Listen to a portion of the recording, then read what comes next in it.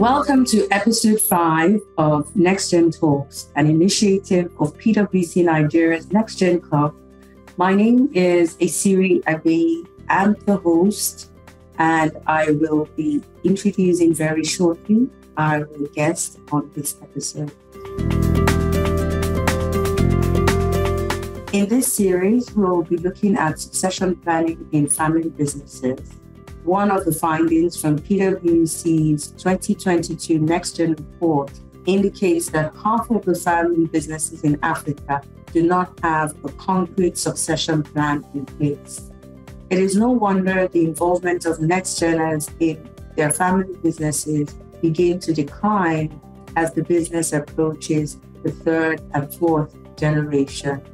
Most businesses in this part of the world struggle with succession planning and embracing governance structures that ensure the efficient functioning of the business.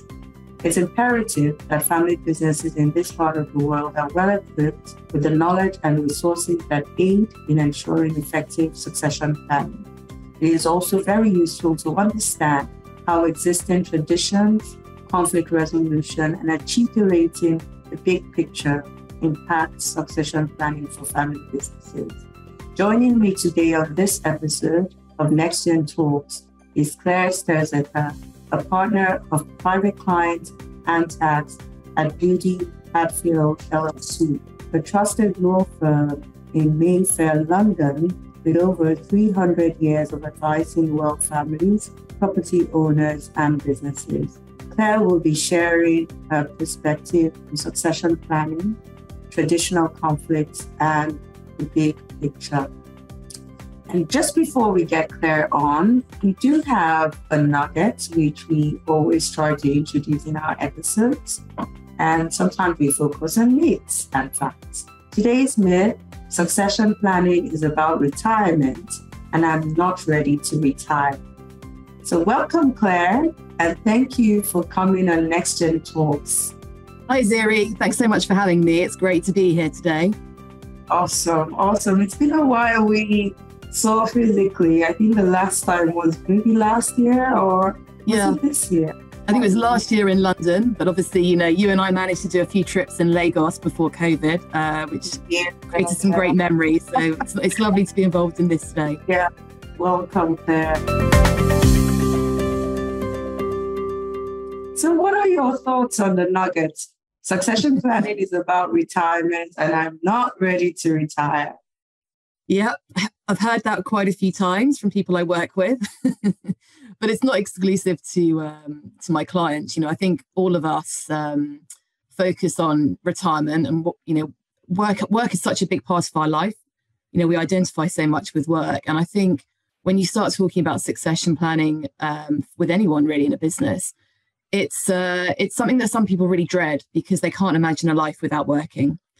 And that's often because it's tied up as a big part of what they see as their purpose in life. So when we talk about succession planning, retirement is obviously part of that. But I think for me, it's really about thinking about the business and the needs of the business and how you can make sure that business keeps going in the event of something happening to one of the key leaders. So I try to kind of reframe some of these discussions around business continuity. What needs to happen to make sure the business keeps on running. And retirement is one factor that could impact business continuity, but it may not be the only factor. So maybe trying to reframe it in a more positive way. And I think also for some clients, recognizing that, okay, if retirement isn't something they want to deal with anytime soon, then how about a change in roles? If there's somebody who's really involved in the business, can they just start to step back into more of a non-executive role, for example, more of a chairman role? So yeah, it's just trying to reframe the discussion, I think, in a positive way and recognizing how important work is to people's lives generally. Yeah, absolutely. And from what you've just shared, Claire, succession planning isn't a one-time event. Definitely, it has to be planned for. So if you need to take a step back and then maybe become the chairman, hopefully that takes some time and a while. So it would just be good to put that in perspective to get your thoughts and understanding stories behind some of the most successful businesses in the world. How we connect with families and individuals at the center of those tales We understand that that usually inspires you anyway. What are the most intriguing lessons that you think have driven successful succession historically? And it can also be in your own field with clients that you've worked with. Yeah. I mean, I think, as you just summarized, then for me, what I love about what I do is learning about stories behind these family businesses, particularly where they've lasted for multiple generations. And I think, when I've worked with family businesses who seem to get succession right, one of the key ingredients has been really celebrating the story of their business so that the family and future generations connect with it in a more emotional way. And they feel more, I guess more respectful of the fact they want to try and keep that business going if that's the right thing to do. So often when I've been to family businesses, where that's important, they'll really be proud of their story. They'll have their story sometimes literally on the walls of the business as you walk around.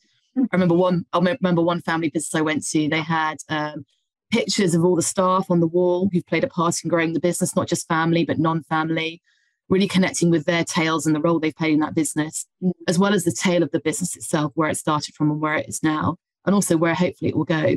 And I think that emotional connection within a family is so critical because, running a business and passing a business on comes with a lot of responsibility and burden. And you need to feel that you really connect to that it's really important to you as a family, and you really want to give your efforts into making sure that lasts for your lifetime. So I think having that emotional connection for me is key. And that's why I try to encourage people to focus on the stories. I think also, kind of another insight around that would be really respecting how a business, whilst it's really important to a family, it isn't everything. They've got a life outside of that as well. And you have to just kind of reflect, although the business is a great source of wealth and potential pride and happiness for a family, it can also bring about challenges and arguments and so on. And people may not necessarily want to be involved in the business, even if they love the tale of the business. And I think it's important to recognize that too. And I like that concept of storytelling as well. I mean, growing up as a child, I just remember how my dad would tell us stories every time we came home with our results. It was a time to celebrate, but then there was also a time to tell stories, and then we would tell those stories into the night. And it just kind of formed that very unique bonding, with my dad. Yeah. So even though my dad is passed now, when I think back, I'm just thinking more about those stories. And there's a huge connection it brings. So when you talked about the Wall of Fame as well, I just started to think of a coffee table book of sorts where we could tell the story of how we've journeyed through businesses. Is that something you also see? Yeah, you do. And actually families will commission writers and publishers to kind of help them create that book. I think also, though, you've hit on it there. There's nothing more valuable than just hearing a story from somebody directly from their mouth, that oral tradition of storytelling. And I think where families get this right often is, going on family retreats, having sort of family away days where they'll get the older generations to tell the story in their own words. And that can be incredibly powerful. And I think the book is really nice. It's a nice reflection. And certainly for advisors, when we come into the offices, we're sitting in the waiting lobby, we can look at a book and start to get a feel for that business. That's really helpful for us. But I think for the family, also just hearing it directly from people in that family is so much more powerful, actually.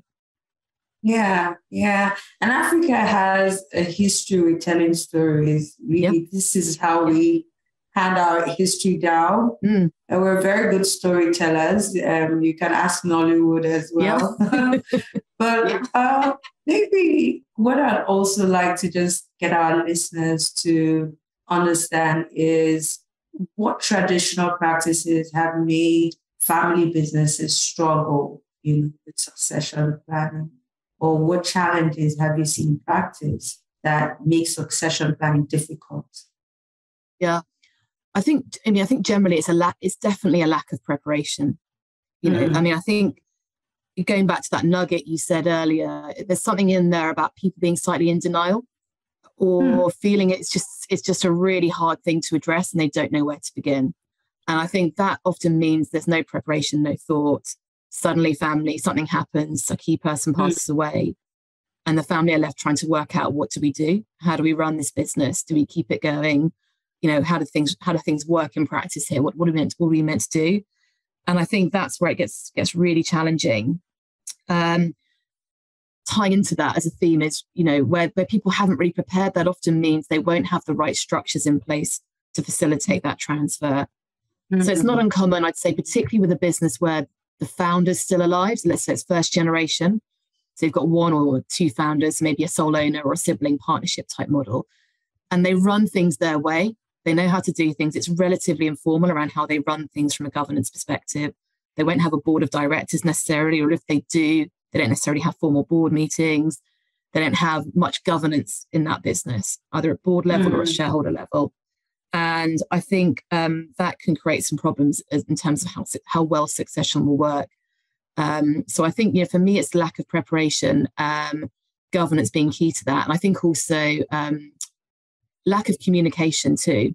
So almost like, this is a really difficult issue for me to address. I don't know where to begin. So I'm just not going to talk about it. I'm just going to ignore it. Like when you don't want to go to the doctors to deal with a problem, you think, oh, I'll go next week. And then it's the week after. Same with succession. People think, oh, I know I need to deal with it, but I don't know how. And they don't know how to begin talking about it. So they just don't. So that's the other point. Yeah. So would you reckon that it takes some sort of awareness, getting up to that point, even for the founders as much as, the beneficiaries of the wealth? Yeah. And I think, certainly since I've been in this business about 20 years now, there's been a huge growth in materials available to family businesses around why succession is so important to get right and how to get it right. I mean, there's so much out there. That in itself can almost be overwhelming because there's so much material and connections out there. But I think just being curious about this and starting to learn and educate yourselves. And I think starting to have some quite natural conversations in a family around this, whether it's over the dinner table or wherever it may be, where are we going with this? Are the kids going to be involved? Do they want to be involved? Do we want them to be involved? Do we want the business to carry on? They may feel big questions, but I think starting to have some sort of quite natural discussions in a family about this and learning about what others do is really, really helpful. Yeah, absolutely. And thanks, Claire. And just trying to bring this into different worlds. So we've got the family, we've got the business, and these are all subsets of the family business. In Nigeria, for instance, there's a natural flair to have the male firstborn take on leadership roles. And that leadership may be in the family just as much as the business as well. But perhaps that's not really what the business needs. It's just there's that feeling of, oh, I need to step up to be the one who takes over after dad or mom passes. And it puts a lot of pressure on Nextgen, just as much as it raises anxiety for the founders, the patriarchs or the matriarchs.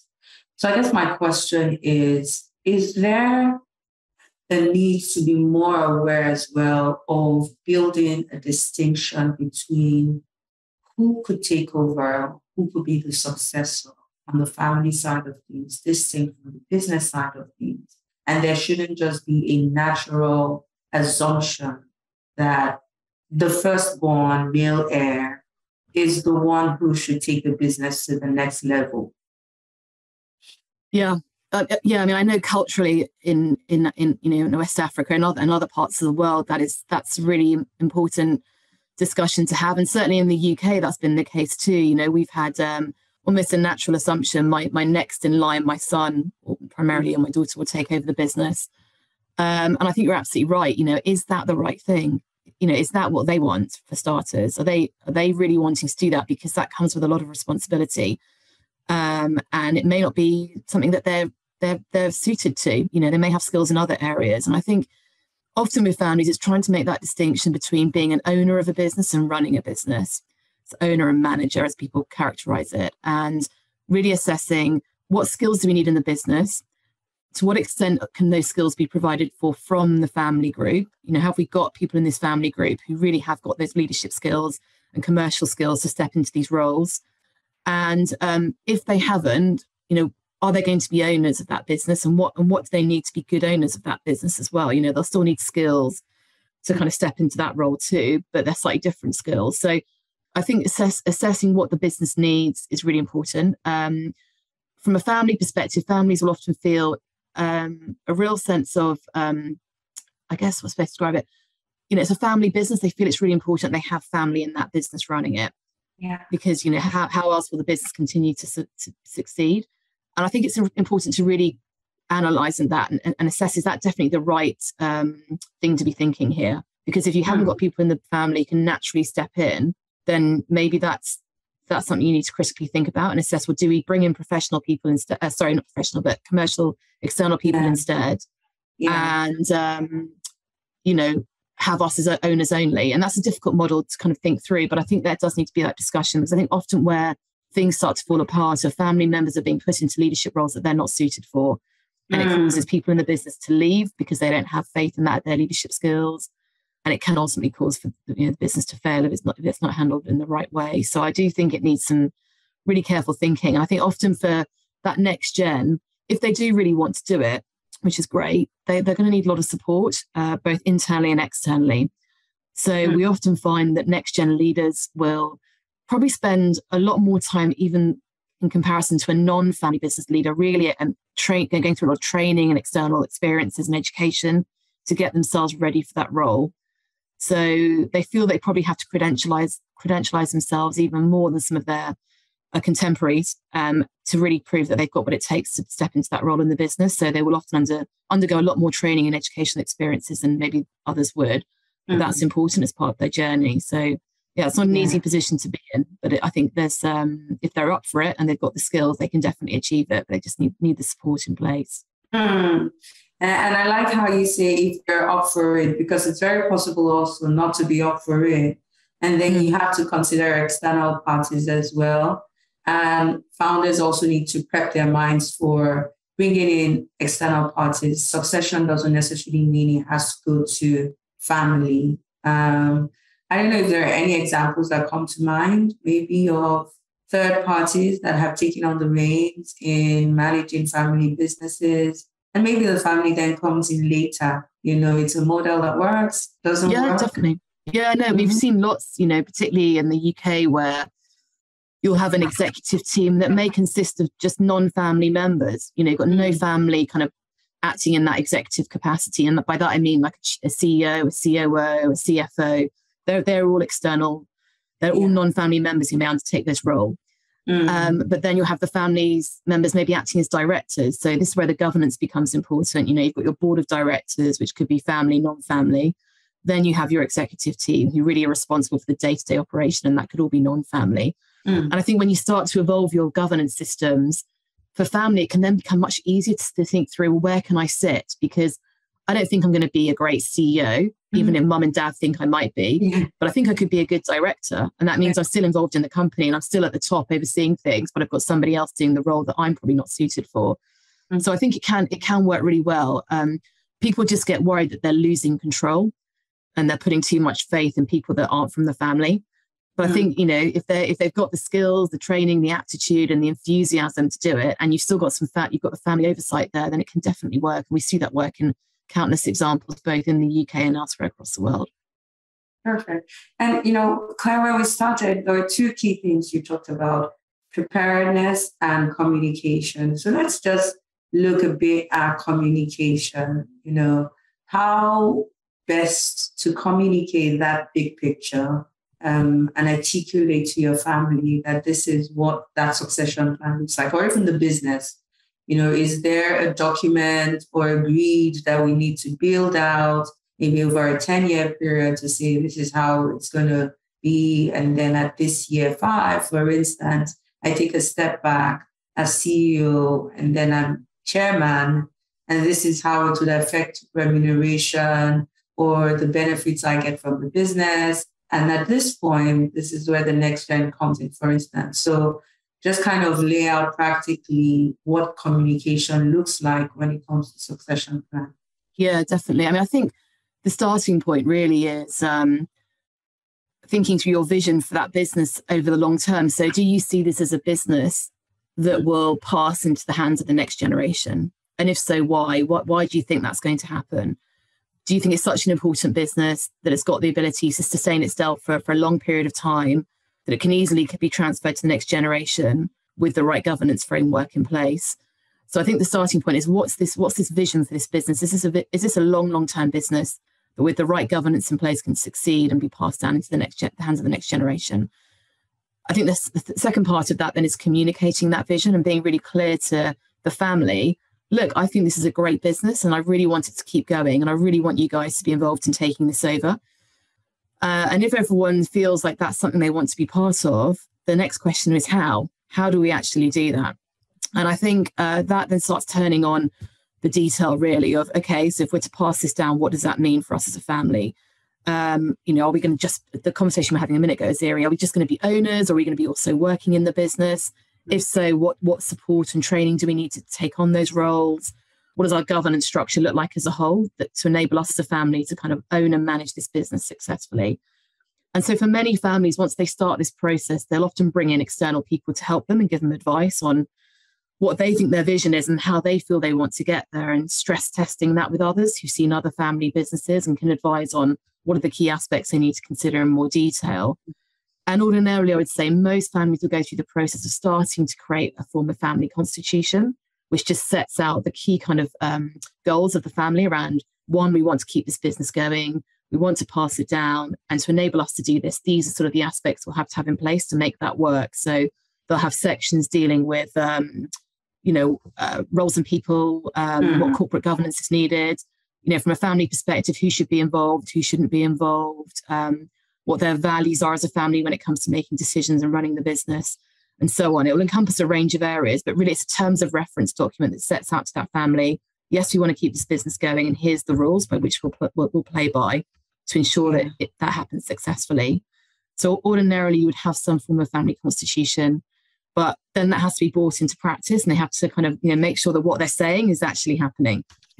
So how are they actually going to kind of get around the business and make sure that they're meeting regularly, they're discussing things openly as a family, they're getting the right training and support, they're bringing in external people to help them, and so on.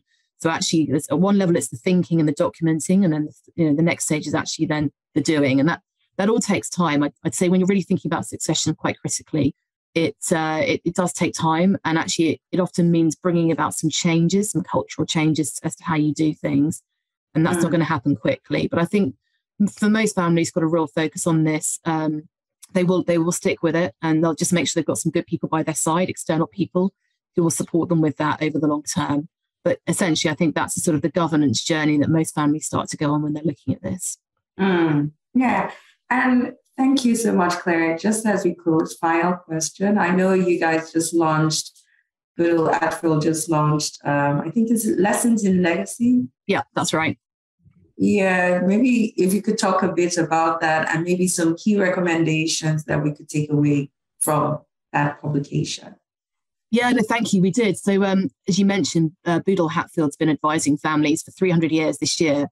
So to celebrate our 300-year anniversary, we really wanted to kind of reflect on what does legacy mean to our clients. We've thought a lot about our legacy as a firm, and actually what does it mean to our clients? And we ran a survey with a number of our clients and contacts, and what's been coming out of that is, a lot of families are really questioning, actually, should we just pass on all the wealth down to the next generation?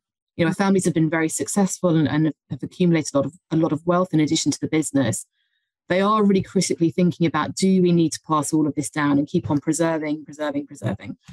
I think a lot of families, particularly in the UK, are looking at some of the issues in society, particularly around wealth inequality, climate change, and thinking, actually, how can we make a difference here? Because, we've created a great legacy in terms of the business we've built and the wealth we've built, but actually, how can we make sure we're putting that to good use? So we're finding there's a real growth and interest in philanthropy. A lot of families now are thinking around how do we start to give more of our wealth away? There's greater interest in sustainable investments. So again, people thinking, okay, well, there's a lot of problems in the world right now. So which are the companies out there that are trying to make a real difference to solve some of these problems? And can I put money towards those projects alongside my philanthropy? But interestingly, we're also finding that some wealth holders are really questioning, actually, do I really want to have all this wealth? I can do my philanthropy and my sustainable investment. So actually, should I be a bit more ambitious about how much I want to give away? What do I really need to keep me happy and in a good quality of life, and actually what don't I need. So there's some really quite forward-thinking, disruptive discussions out there around what it means to be wealthy and the role that wealthy play in society, whether they give more away, whether they pay more, they look to pay the most they can in taxes, some quite interesting things happening in terms of discussions around what it means to be wealthy. And so I think from a legacy perspective, our clients are recognizing that, that there's a lot they can achieve. Sorry, the doorbell just rang. I'm about to cut that.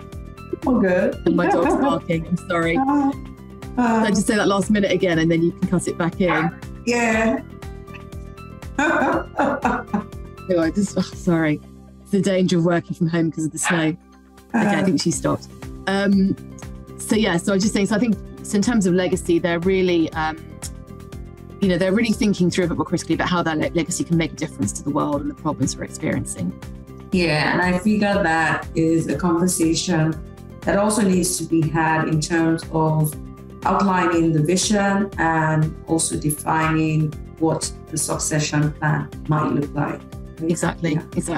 Yeah, I think that's really, because if you're looking to do more in terms of philanthropy, sustainable investments, thinking about, your tax position and how you want to contribute more to society through taxes, that's starting to impact the design of your structures that will enable all of that to happen, particularly after your lifetime. So yeah, it's a really fascinating time to be in our industry right now. There's some very disruptive challenges coming our way, which I'm enjoying tackling. Absolutely. And on that note, what I can confidently say is we have debunked the myth. Succession planning is not about retirement. And you don't have to wait till you're ready to retire before you do it, because there's a whole lot of discussion that needs to go into that. I mean, we've talked about sustainability just now, we've talked about taxes, we've talked about the roles, the people, we've talked about natural heirs or not, whether in the family or the business. So a lot to think of. And it's not something that will go away in a day. But on that note, Claire, I wish we could stay on longer. It was so much fun catching up again and having this enlightening discussion. Thank you, Claire. And to our listeners, thank you for listening to this episode of Next Gen Talks. Thanks so much, Esiri. It's been great.